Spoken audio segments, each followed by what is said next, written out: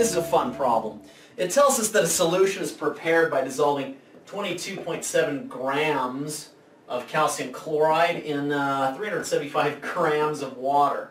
This is kind of the funny thing. It tells us that the density of the new solution is 1.05 grams per mil.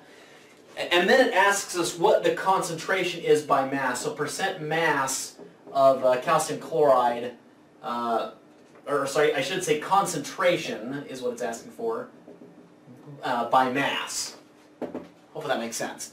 Here's the funny thing about this question. The density is completely irrelevant. You don't need to use it in any way, shape, or form in order to answer the question. It's just kind of one of those pieces of information it gives you, possibly for the purpose of confusing a student. So, here's what we need to remember, that percent mass concentration, it's a really long word to write out, is equal to the mass of the component in question, and you can actually calculate a percent mass concentration of the solvent or the solute. In this case, it's asking about the solute. It wants to know the concentration of calcium chloride by percent mass, but it could just as easily ask the concentration of water by percent mass as well. So mass of component divided by the total mass of component in question, which in this case is going to be the solute component, plus the solvent.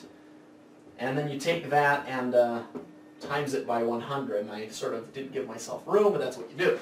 So how much component do we have? It tells us 22.7 grams of calcium chloride. Then we divide that by the total mass of everything, which is 22.7 plus 375.